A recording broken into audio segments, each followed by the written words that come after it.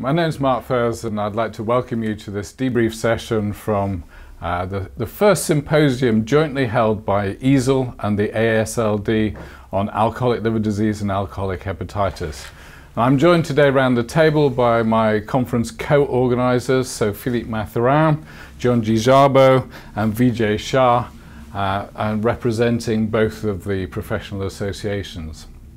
And this has been a brilliant experience for all of us. It's the first time that we've sat around as a group of academics, clinical experts. We have regulatory agencies and industry contributing to 2 days of workshops, discussions, lectures on these really critical importance of alcoholic liver disease and alcoholic hepatitis, which, as you all know, are the main causes of mortality from liver disease in the Western world. The goals of this conference were to identify consensus amongst the experts in alcoholic liver disease and alcoholic hepatitis, but more importantly to identify controversial areas and define future directions, unmet needs that I think were really fantastically accomplished during this meeting. Well, I think what became clear from the meeting was that although a lot of resources and funding goes to a number of causes of liver disease, alcoholic liver disease is really the driver of a lot of morbidity and mortality related to liver disease. So it's fantastic to see this much attention on this agenda. And personally, I felt, especially the interactions with the industry, this was a really brilliant part of the meeting to facilitate this process because we know that we need our industry partners to really drive progress for new treatments for these patients.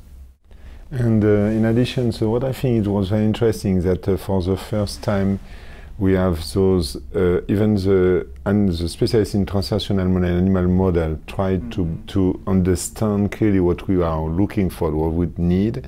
And in addition, also the physician try to converge on some endpoints on how we are looking at drug efficacy, how we are looking at drug development. As you mentioned just before, Vijay, the fact that the health agency and the industry are there, that will help them out to define what will be the best strategy and also what will be the plan of development, which is very important. And I do think that we make major progress with regard to this issue. So one of the issues that constantly worries me in this field is the lack of investment. I feel a little bit jealous that you have in the United States the NIAAA, who have actually, as it were, seen the light. They've invested in research in alcoholic liver disease. In Europe we have no equivalent. There's no specific calls on alcoholic liver disease from the European Commission, from the MRC, Medical Research Council in the UK, or the NIHR. And actually, you know, we spent a lot of the time over this weekend discussing the research needs, and they still remain huge. And in contrast to hepatitis C, to NASH, I think in the field of alcoholic liver disease, we're well behind. So I think investigators in the US definitely recognize that the support of the National Institute on Alcoholism and Alcohol Abuse that committed earmarked dollars for alcoholic liver disease about 5 years ago is really paying off, because and I think that goes across the globe. And I think this is the first sort of step to come together with the experts from Europe, because all of you contributed a lot with clinical trials, and many of the basic science components also come, and now new clinical trials come from the US that I think really energizes this field. And new clinical trials that are kind of in pilot studies, and really new initiatives are coming out from the NIAAA supported clinical trials that will inform the field. Yeah. One of the fun things I found from the meeting was that there's dramatically different approaches and ideas on either side of the Atlantic. An example is liver biopsy, and what's fun is, though, when we get together we're able to talk through things, and it's remarkable how meetings like this are able to help us generate consensus even on issues which seem black and white to each of us. and we start to see what really is the right path to move the world forward in combating this disease. And in addition, which is very interesting, that the fact there is a stigma. There is a stigma I would say, in Europe with regard to how you support research, as mentioned by Mark just before. And there is a stigma for access to therapy, which is not the case in Europe, but it's the case in the United States. And therefore, when you combine this together, and as you mentioned, we can get the help from the United States because they put much effort in the translational data that we did not have so far. Conversely, what we learn for our clinical practice, the fact that most of our patients are accessing to therapy, and therefore we can test drugs, even though we agree that they are not working so well. But I do think that those kind of common conference help also to identify where are the problems and how we can make it up in order to improve for you guys access for therapy, meaning that the patient may come in, may be a candidate for future therapy, and therefore that will also solve the problem of liver biopsy and other things that is related to practice. So this concept about stigmatization, it came up several times, and it's good that you highlighted actually, Philippe, because there is a perception, don't you think, that actually in drug companies, in hospitals, general practice, that people have this attitude, well, if they would just give up drinking, there wouldn't be a problem. And somehow alcohol is different than other addictions, you know. So people who smoke will still get treatment for emphysema, for lung cancer. People who eat too much, they'll still get treatment and investment in research on their diabetes, even now their NASH.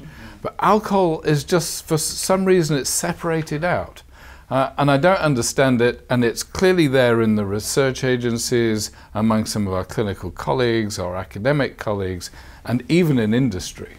So I think one of the lessons that I'm going home with after this conference that I think resonated both from basic scientists, agencies, industry, and providers, that indeed we have a lot to do in terms of advocacy for this patient population. Everyone agreed on how this is a neglected patient population with a disease that hasn't moved anywhere in treatment in, what, 30-something years. We've seen results that were similarly described in 1966 compared to where we are now in clinical outcomes, which is stunning because there are really not too many other diseases where medicine really hasn't made that much improvement. So everyone agrees on that, yet we have to deal with this kind of societal stigma that sort of penetrates not only at the level of society, but almost like the patients are not aware that potentially new clinical trials are available or going to be available. The families are not aware of that, and that I think is a major difference compared to many other liver diseases where we historically, NASH or hepatitis C, where advocacy groups for patients know that all of these efforts are going on. So that is one area. And then, as you mentioned, we probably even have to get to educate our own colleagues in gastroenterology or even on the current hepatology team to buy into the concept that indeed this is an area that's ripe for changes, and changes only can be made by us, the sort of advocacies and leaders in the field, I would say.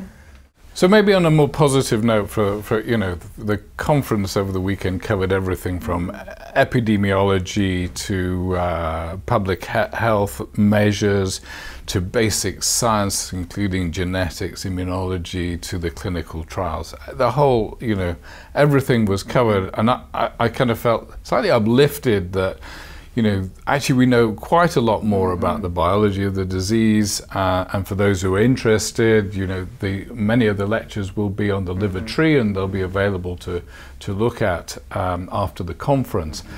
And indeed, there are a number of both therapeutic targets and potential drugs, but actually we need to drive those forward now into clinical trials, I think. And on a personal note, I want to thank Mark for having the meeting in London. It was a wonderful city to have this meeting, and it's also appropriate because the trial that Mark ran in the UK was the largest study ever conducted in this condition, and really I think was appropriate to have the meeting here. So maybe Philippe is thinking, well, what about his study? So we'll do the next one in Paris. In Lille or in Lille. No. But the thing that was interesting is that was a very striking fact is that when you look at the epidemiological experts who were there, Dave and Dr. Hem, what they raise the point is that we need to build up the bridge for life. You know what I mean? This is why we need to bring this concept. Those guys, in order to have a long life, we need to give them the bridge because they are at risk of short-term, medium-term mortality, and this is our job. And then after that, they are, because I said, as mentioned by Mark, we need to think that we always talking in alcoholic liver disease about primary intervention. But we never talk about secondary or tertiary intervention, which is the case in the diabetes, because those guys are already on the road of death.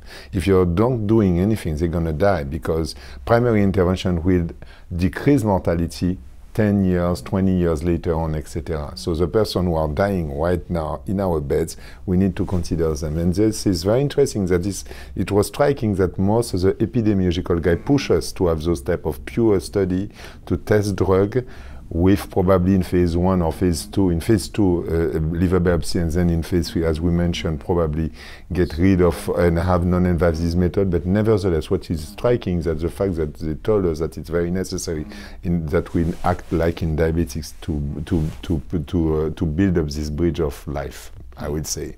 Yeah, I think it was interesting to hear that, you know, this alcoholic liver disease and spectrum of the disease sort of poses many questions and highlights the importance of intervention. So in the acute alcoholic hepatitis patients, the very severe form of alcoholic liver disease, we recognize that the survival is 30% or less, that you can think about it in a way that some of the metastatic cancers have better survival than this disease. And then in the discussions at the same time, it came up that we don't want to just focus on this very, very sick patient population. We also have to think and recognize the chronicity of alcoholic liver disease that really is not very well defined, because many of the patients who may be walking with low level of alcoholic hepatitis may not even be diagnosed, and how we're going to engage those patients and how we're going to engage our provider colleagues to actually recognize that disease is an opportunity. And the evolution of medicine kind of comes in here, because if you were a cardiologist or even if you're looking at NASH, it's very well recognized now that we need to look at the chronicity of the disease and try to intervene kind of early on. That is a concept that is, I think, just being introduced for alcoholic liver disease, and it's exciting that it came out from this meeting. So there are things that are improving really in the care of patients with alcoholic hepatitis. And I really want to draw attention to the debate around transplantation. And I found it quite amusing. It was quite difficult in a debate, of course, is a slightly artificial construct, but we had to have somebody who was arguing against transplantation. And clearly, you know, Mike Lucy, really well informed, had a lot of difficulty, I think you'd agree, in arguing against it. And, you know, big congratulations to Philippe.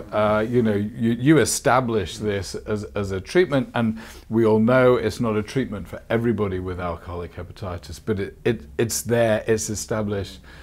There's very little resistance to transplantation in the major transplant centers. I think there is still a huge amount of resistance among some of our colleagues in gastroenterology, internal medicine, who are not referring the patients. I agree. No, I think this type of meeting will decrease the stigma and will, I would say, involve more and more GP in this field. Why? Because I do think that more you would say that there is, I would not say smart people, but I would say people deeply involved in it. People are working accurately in order to find out and to base their all the therapeutic proposition according to data, not to belief. With this type of step-by-step approach, I do think it will change. And this is why probably the early liver transplantation works, because it was a collective effort. Psychiatrists was there. A specialist of liver transplantation, according to organ shortage, was raising the point in order not to affect the waiting list, which is another important issue. So again, this is why this conference is striking for me. It was striking me, is that the fact that we are working on data. we have some, I would say, some discrepancy, but those discrepancies are on data, and this is a new aspect in this field, which is very important. So it was interesting to hear that, and really positive, I think, that to have the regulatory agencies, EMA and FDA representatives here, and hearing how they are open to work with clinicians in identifying better ways to guide clinical trials with respect to identifying surrogate markers, and we heard a lot about strategies for biomarker discoveries that certainly can move this field forward, and some of the presentations that you provided on biomarkers, and the field, I think, is more certainly moving that way. Well, on behalf of all of us, we hope you enjoy some of the content that's available for you, and we hope you enjoyed our discussion as well. And I think finally we want to just thank again EASL for hosting us, and EASLD for embarking on this joint venture that we hope that is going to energize the field and continue. And I do think it will. And we should hopefully be repeating this in a couple of years' time.